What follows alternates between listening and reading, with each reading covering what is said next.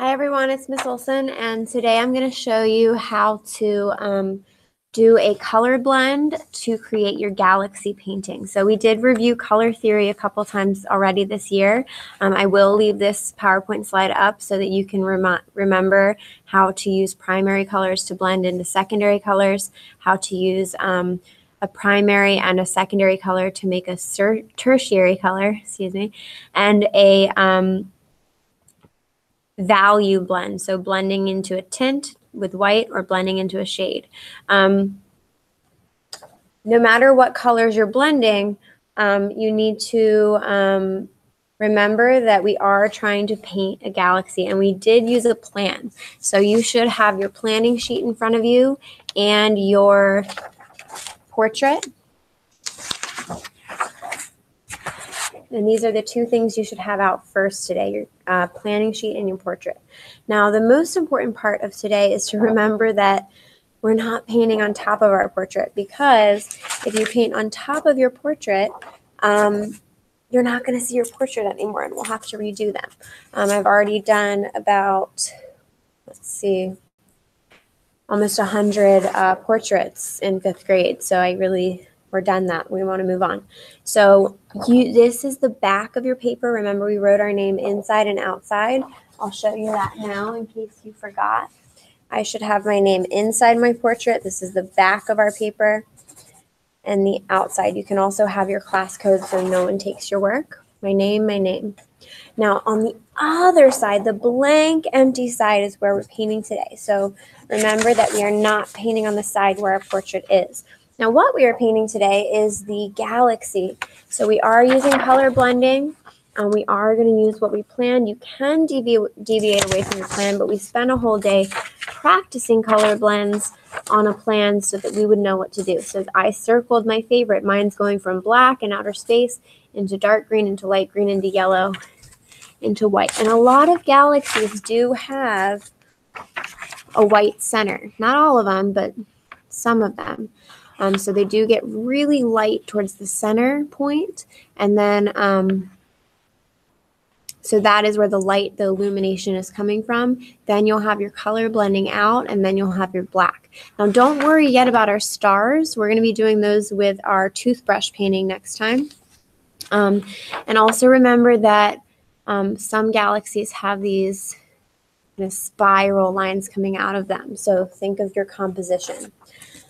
Now, this is one of my examples just to practice our color blending and practice my white to my red to my yellow to my orange to my black. Now, I did not add the stars on this one yet, but I have my other blend with more cool colors on this face, and I also have the other one that I did within this painting as well. So once you have your blend, you're going to later add your stars in there as well. So today I'm going to show you how to use your plan and your materials to paint your galaxy. Now the first thing is you want to make sure your name and class code were on the back with a pencil, and then you want to make sure that your painting is on your placemat. The reason for that is we're going to be painting all the way to the edges, and we want to make sure that it's on the placemat completely. So if your painting and your galaxy plan look like mine, that's very circular, then it's up to you on whether you work side to side or up and down. If your work was more of an oblong ovular shape, like galaxies generally tend to look, then you might want to put your paper side to side while you work, or remember up and down, but that's up to you. It will be compositionally up and down eventually when we cut our portrait. So however you want to think of your galaxy, put your paper in front of you on your placemat. Now what we're going to do is we're going to remember that when you start painting, you want to start with the lightest colors first, partially and mainly because we are sharing a water cup, and you want to do your lightest colors, brightest colors first before your water gets dingy and your brush gets all dingy.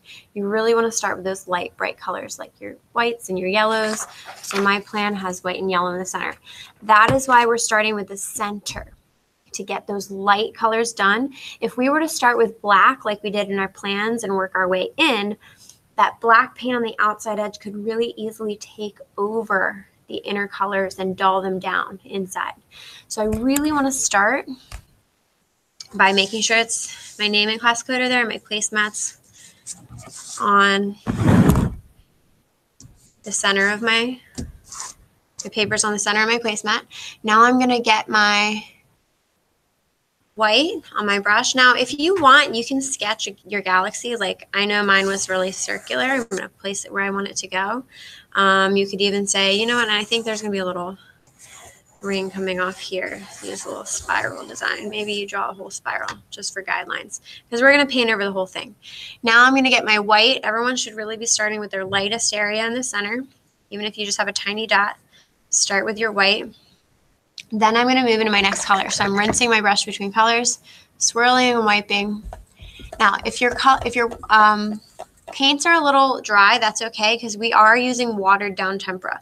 So we're treating it like watercolor because we're going to be doing a lot of color blending. So now I'm going on the outside with some yellow. Now to blend these two together, I can use my brush and wiggle it where the lines are meeting. So now I have white fading into yellow, fading into darker yellow.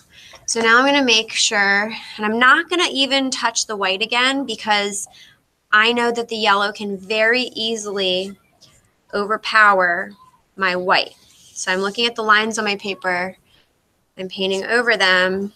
The yellows and white are having a hard time covering them. That's okay.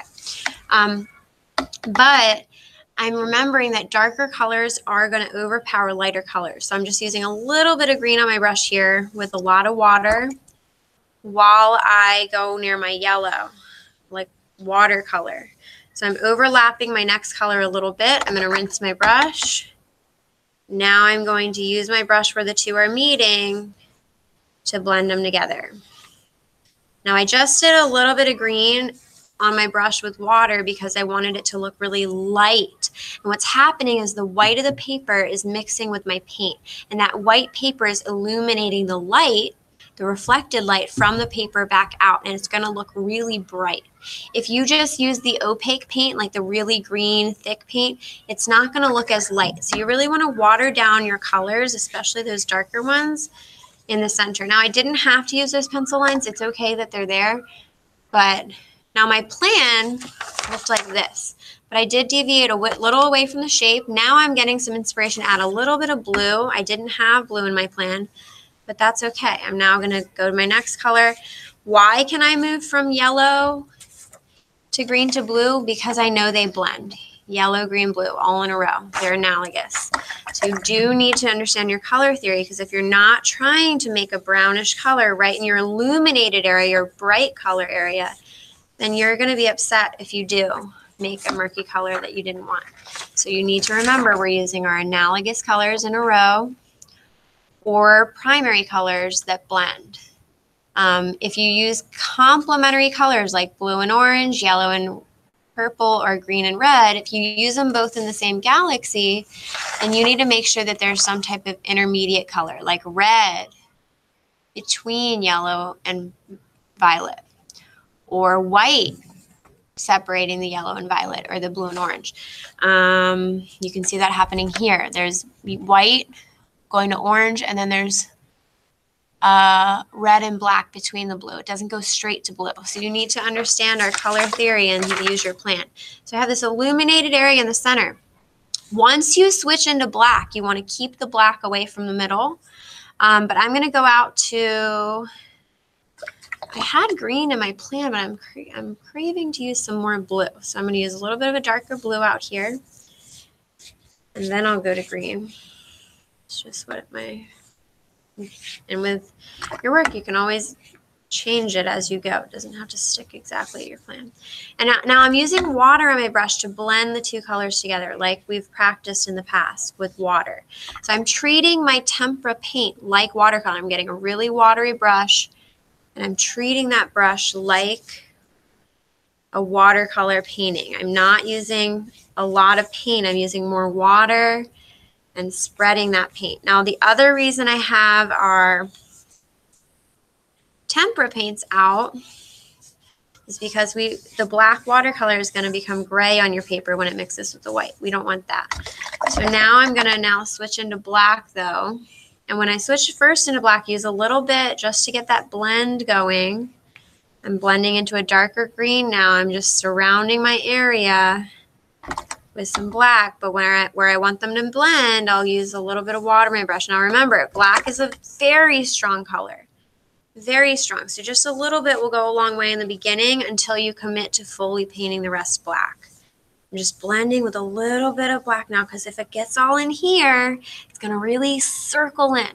I don't want that. So I'm rinsing my brush. I want the center to be more illuminated, my blend coming out, whatever blend you chose. And then on these corner edges, that's where it's outer space. So I'm going to get a lot of black, opaque black paint. And with my opaque black, that's where we can really get the corners. That's where it's really going to make this part look really bright, like white light. And the outsiders are saying, whoa, that looks like a black hole out in outer space. But we gradually went there. You don't want it to look like something floating. You want to gradually work your way out to this really dark black. Gradually. So anywhere where I've faded out, now I can do my opaque black paint just out on the edges. Yours might be smaller. Now, I'm seeing black and gray right next to each other right here. That's okay, but I do want more of a blend. So I'm rinsing my brush. I'm being really careful now once I've switched to black. So I don't want the black to go all over the place and dirty up or dinge up my illuminated white light area. So I'm now carefully with my brush with just water going around. And you know what? This area is scaring me because I have the black coming into my colors. So I really need to rinse here, and we're pushing outwards. If I push inwards, it's going to start to overtake this area. I'm kind of making sure that I'm pushing out and I'm not pulling the black too close to all my colors because I didn't want it to come in there. I want it to stay green there. So I'm really going to try to blend that space and then move on. Okay, so this is the start. Now what I'm seeing here is I have the illuminated area, I have the outer edges. What I could do is focus more now on the shape. So maybe this was supposed to be more like a spiral. I'm going to make more negative space. I'm taking my black and I'm cutting in wherever I really wanted more negative space, more of that swirled look. I'm going to carefully edit my work a little bit. And I'm just using some black, a little bit of gray black on my brush to cut a little bit more into this to make some dark holes in my galaxy or some of those spiral edges. You don't have to do that, but if you wanted it to look more like it had lines like I sketched in the beginning, you can do this final. Just editing of your shape. Make sure you're happy with it. And I don't want to do too much, so I'm going to stop soon. Now remember, with opaque paint, if I was to make a mistake, like if I don't like this, I can paint over it with yellow. That's okay. But it's okay for now. I'm just kind of pulling it a little away. And there. All right, so I think I'm happy with it for now until I get my stars on there next time. And this is the start to my galaxy. Okay, the last thing I might do is just cut this a little bit thinner towards the edges since I want it to look more like it has like that tail. Okay, all right, well, have a great painting day. Remember, you want to work with your blends from the center being light all the way out to that dark opaque area. The other thing I forgot to say because I was so busy blending is if you have a really watery area today, like let's say I start with this, towards the end or whenever you're ready, you can grab some salt. You can sprinkle it on to a really watery area. If it's not watery anymore, you can wet your brush and make it watery. And you can kind of sprinkle salt and it's already going to start that starry effect. So it's a lot of multitasking today, but I know you can do it. We're going to start in the center, work our way out to our black, see where we get to. This was my plan, and this is my final work for now. until I add the rest. All right. Have a wonderful painting day. Start with white. Blend your way out based on your plan according to the color wheel with your analogous colors in a row or primary colors in a row. And then remember, you can use the salt on wet areas to start that starry effect. However, and what the salt will do is take the color away. Now, don't do the salt until you're done painting the bulk of the areas because you can't really paint as efficiently when the salt's there. I'll pass it out at the end. Have a great art class. Goodbye.